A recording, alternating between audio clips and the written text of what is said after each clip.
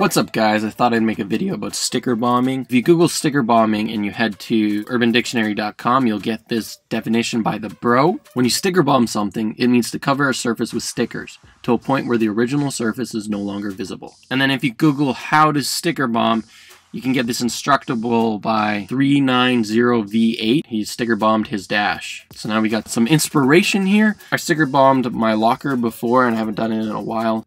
If you need some more inspiration, you can head to Google Images, check out sticker bomb or sticker bombing as I'm typing right now. When you type in sticker bombing, you get more of the vinyl wraps that you buy. And with sticker bomb, you get the more JDM stuff. So check it out. This is my book with all my, my very few plans of YouTube videos to make so far. Hopefully it'll be filled up by the end of the year. And these are all the stickers I've accumulated so far. I tried planning it out and I just got stressed, so I just decided to take this sticker right here, the gorilla, and just started from there and just kind of went with it. Do the monkey.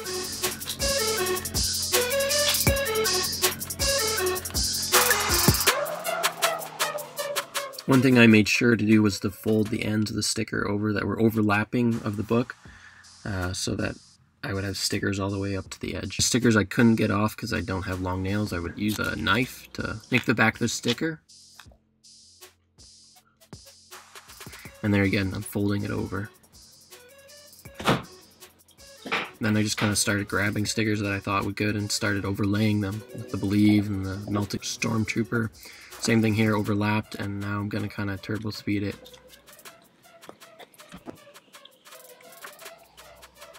So this is what I got so far, and I'm just going to kind of let you guys see the rest.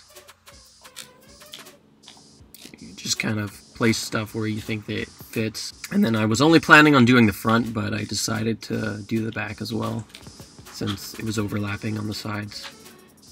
My advice would be not to use the sticker that you like the most, because if you use it first, it'll get buried.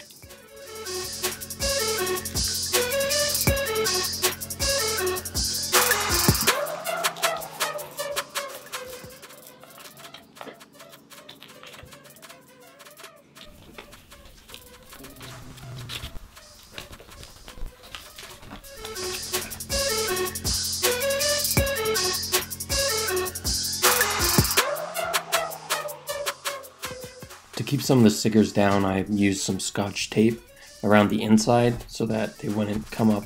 And that is what the front and back looks like.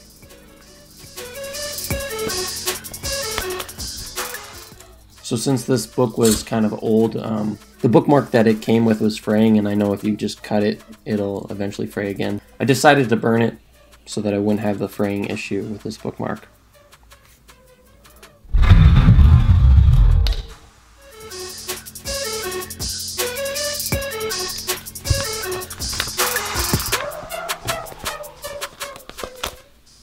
I used 36 stickers.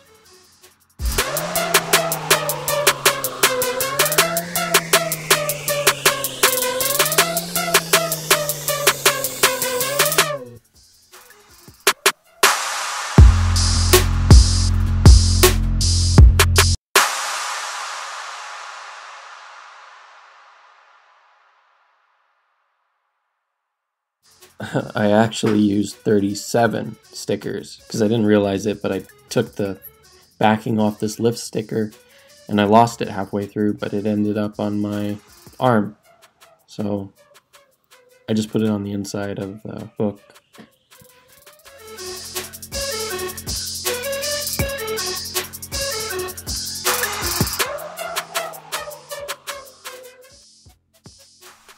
See you guys next time. Oh yeah, like this video if you thought it was cool. It's the only way I know if I'm going in the right direction. See you guys, and sticker on.